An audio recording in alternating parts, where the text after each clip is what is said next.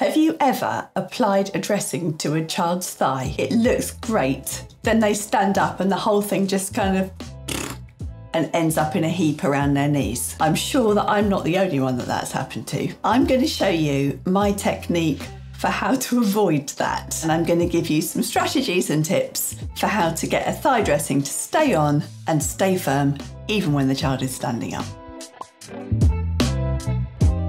Thigh dressings are commonly used for burns in children, but they may be used for other reasons. So I'm going to show you how I apply the secondary dressing in this case. You'll have considered what kind of primary dressing you need. So if that's for a burn, you might be thinking about something like Gelinet or Atraman that's impregnated, or you may be using some kind of silicone dressing or whatever else is appropriate to the wound underneath. As ever in paediatrics, preparation is key. So think about distraction first of all. Make sure that you've got your play specialist involved and that the child is as comfortable as possible with their parents, that they've got something to do, whether they're blowing bubbles, watching a video, or doing something just to keep them distracted. Make sure that they've had adequate analgesia, because sometimes putting dressings on and just any disturbance of that wound is quite painful. In terms of analgesia for burns, we would often use some kind of intranasal analgesia like diamorphine or fentanyl, as well as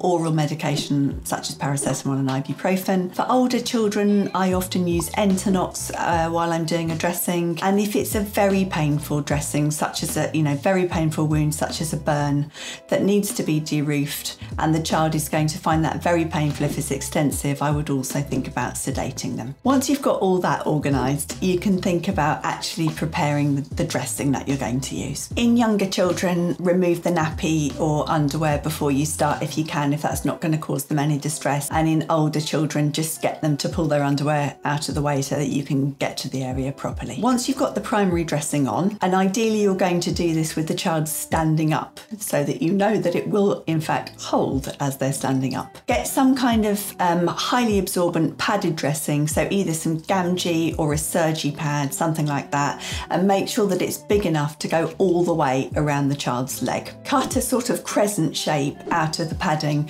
so that you can fit that quite snugly up into the child's groin, and then wrap the rest of it round their leg. And then either hold that in place or get somebody else to hold it in place as you bandage with a crepe bandage firmly around the padding. When we bandage, we always bandage from joint to joint, and we always bandage towards the heart. Now, a common mistake here is to just bandage in a spiral shape like that. But actually, the whole thing is going to be a whole lot more secure if you use a figure-of-8 shape bandaging. So on one turn, you're kind of heading upward up the limb, and on the next turn, you're heading slightly downwards. And then you get that lovely crisscross shape of a bandage. That is actually much more secure and is much more likely to prevent slippage of the bandage down the leg. Once you've come all the way around the top of the limb, you can just secure that with some tape if it's an older child.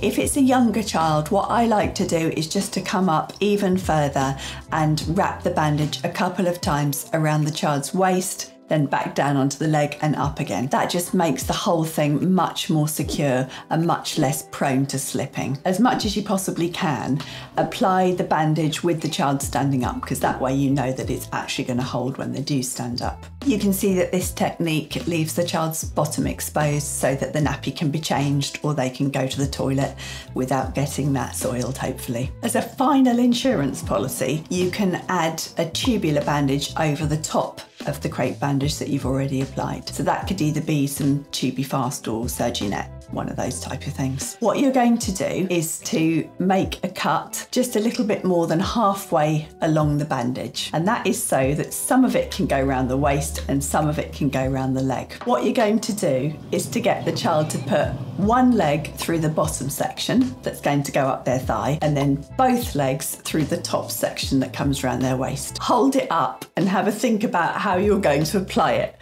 because this bit does mess with your mind a little bit the first couple of times. What you want is the child to have one leg through the bottom section and then both legs through the top section, so that you can then just pull it up like a pair of pants and you've got it round the thigh and around the waist over the top of the bandage. You can see that that is quite a firm way of keeping a thigh dressing secure on a small child. If the child's got burns or needs dressings on both legs, then you can just do a mirror image on the other side, again coming up onto the waist to keep the whole thing secure. Hopefully you can see that that is a fairly secure way of getting a bandage on a child's leg and stopping it from slipping down. I'd love to hear your thoughts on that, and if you've got any other top tips, please do share them below.